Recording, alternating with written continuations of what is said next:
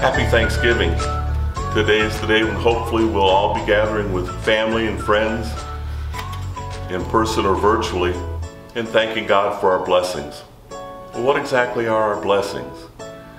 In 1986 or 87, I went for the first time to Mexico with a group of high school students and their teachers to attend a conference that was designed to help us understand better the realities of Latin America.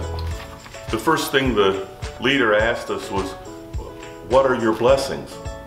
Well, we named really mostly material things, that we had nice homes to live in, nice clothes to wear, plenty to eat, cars, that sort of stuff. And he said, "But what are your blessings?"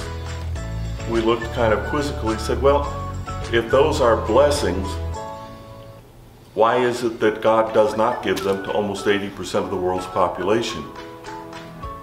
He said, "Now think again, what are your blessings?"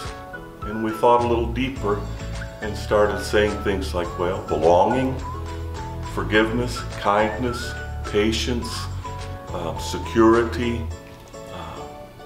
Those were our blessings. Today is a day for all of us to thank God for our blessings.